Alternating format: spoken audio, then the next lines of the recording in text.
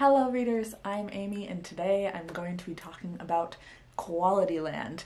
I could only find like one pronunciation thing on Google and I think you say the author's name as marc-uwe Kling.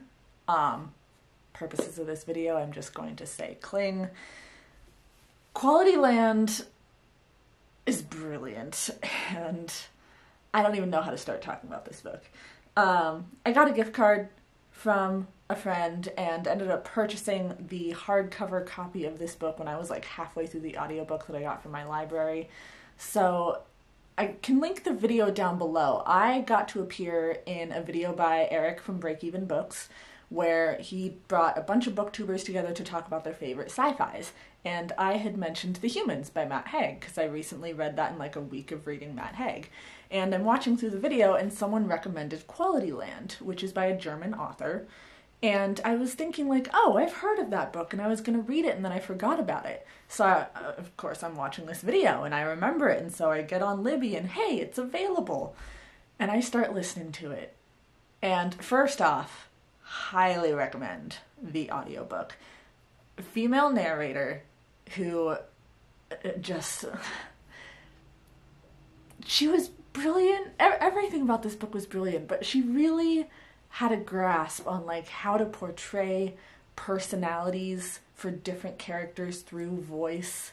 You had the annoying characters with the high-pitched voices, you had the more masculine voices. There's this pink quality pad who just has so much attitude. It's one of my favorite characters, but I should probably tell you what this book is actually about. So the cover of this book looks kind of like an Amazon box, except the tape says Qualityland instead of Amazon. And it's marketed as a science fiction, and it is a science fiction, but it's also like a parody of our actual lives. It's this humor science fiction, and The Humans just got bumped. Like, Qualityland is officially my favorite sci-fi ever. You don't need to really be into sci-fi to read it or to understand it. There's not like a ton of math and science. It's more based around technology. But you have this world of Qualityland where everything is just like peak quality and you can get matched with your perfect partner through algorithms. And one of the main storylines is about how the shop, which is Qualityland's most popular online retailer, can predict what you want and send it to you before you even realize that you want it.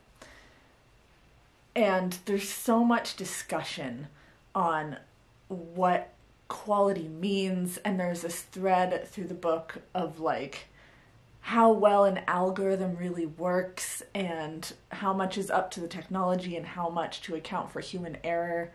And there's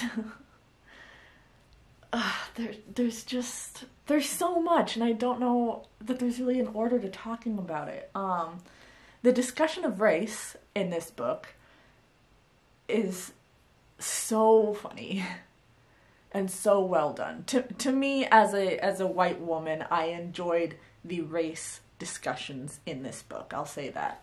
You have Melissa Sex Worker, so the last name is taken from, I believe, the father's work, job position. Melissa Sex Worker is going on a date with Peter Jobless, and Melissa Sex Worker is an online commenter. And Peter's like, oh, so you're a troll. And she's like, no, I'm an online commenter. Like, I want to start conversations through the comments on social media. And she replies to a lot of right-wing conservative medias. And Peter's just like, why would you do that? Like, are you sure you're not a troll? That sounds terrible. And she's like, well, it's just the easiest way to make money is to comment on a right-wing conservative's video because you don't need to pay attention to grammar or facts, which that's a point. And then every now and then you get to like see this news piece that comes up and the audiobook would list the comments that were under that, and half of Melissa Sex Worker's comments start out, I'm not racist, but, and you can tell the author is just trying to make a point with that. And there's this guy, this politician, who's like, I'm the least racist person on earth. How dare you say that I'm racist? And someone's like, well, what about Martin Luther King? He wasn't racist. And the guy's like, he was the most racist. He was so racist against white people.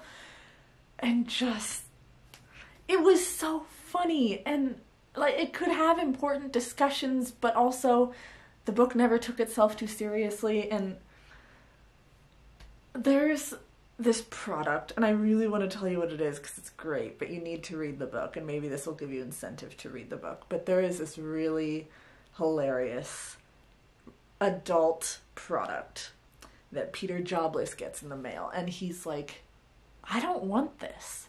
And he goes to try and return it, and he's talking to this robot, and he's like, I want to return this item. She's like, okay, it's said item. Hi, Peter Jobless, how can I help you?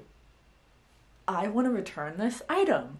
Here's said item. And then it just starts over again. Like, she keeps resetting every time he says what the item is. Like, the computer cannot comprehend that he would want to return this item. And there's also this storyline. Like I said, there was a politician in it. There's these two politicians that, or I guess 3 politicians that we're focusing on. And 2 of them are going for, like, the presidential campaign, and one of them is a robot. And his campaign manager wants him to be less perfect and just kind of show some human error. And he's like, well, I'm not really programmed to do that. And then you have the conservative guy who's saying the stupidest things and making horrible decisions, but he's getting the popular vote. And this book was written in like 2017, so I think it's really a reflection of the time. But I don't know. It was 5 stars. This was a pretty spoilery review, I guess. And I don't know how much of a review it was, so much as a discussion about what happens in the book and why I love it. But if you need something to lighten up your day, read Qualityland. It is brilliant. Best book I've read this year. Top 3 favorite books. Like, if you know me at all, you know how much I love Jurassic Park and Dracula. Those are like my 2 favorite books ever in the world. Qualityland ranks up there with those 2. So for those of you who know me, you now have some understanding of what this book meant to me in my list of favorites. So please read it. I guess that's going to be it for me. So please like, subscribe, be my friend on social media, comment down below if you've read this book or if you think it's interesting. I want to say there was a TV show made of it at some point. I'll have to look into that. I will see all of you in my next video. Bye, friends.